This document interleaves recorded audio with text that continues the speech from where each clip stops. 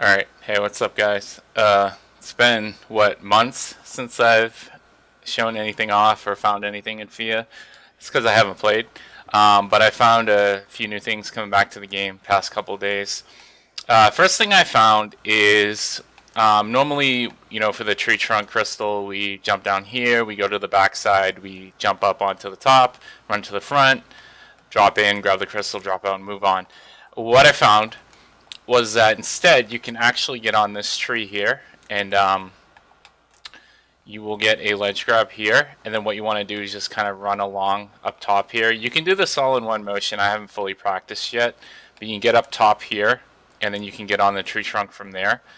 You could probably jump earlier. I went a bit far on it, but that'll let you get to the crystal, and if you do that all in one motion, you're probably going to save a few seconds because it's a little bit longer doing it the older way.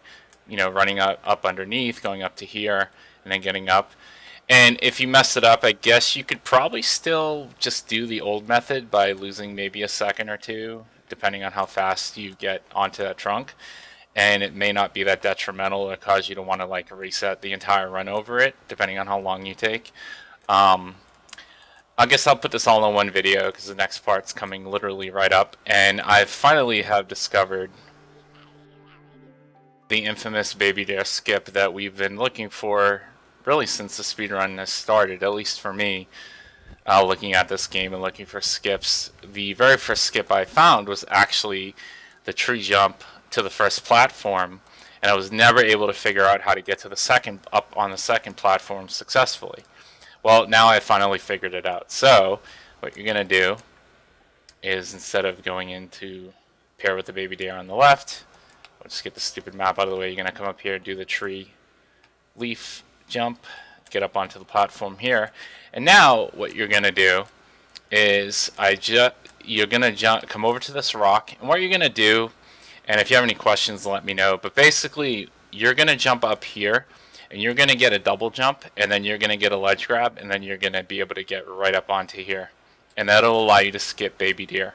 Couple things to note on the skip is you want to have your angling kind of at the slope here, so don't aim like directly forward or anything. You can kind of have the camera like this. You can have it a little bit to the right more, but what you're basically trying to do is you're gonna jump up, and then what you're gonna do is, as you kind of fall again, you're gonna get like a double jump.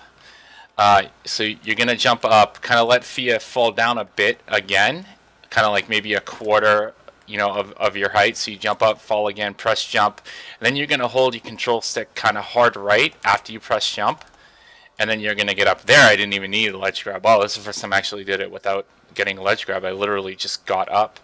So let go, jump, let FIA fall down just a little bit, like 25% of the way, 20% of the way back down. Press jump again. You will get a second boost, and it'll let you jump up over onto this platform and get right up to the middle.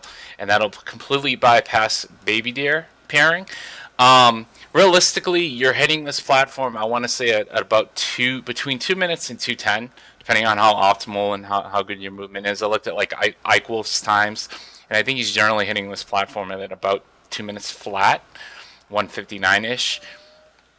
And I looked at his time jumping off the platform there, going into pair of the Baby Deer and coming back to the flower to kind of get a rough idea of the timing. And it looks like it's about a 30-second commitment. So you're going to save somewhere in the range of about 25 to 30 seconds doing this, my guess, somewhere in that ballpark, by skipping Baby Deer pairing. And then, of course, you just proceed to the middle and continue on with whatever run or category you're doing. And, do all the regular stuff from here, getting the crystals, etc. All right. If I find anything else, I'll let you guys know. All right. Thanks.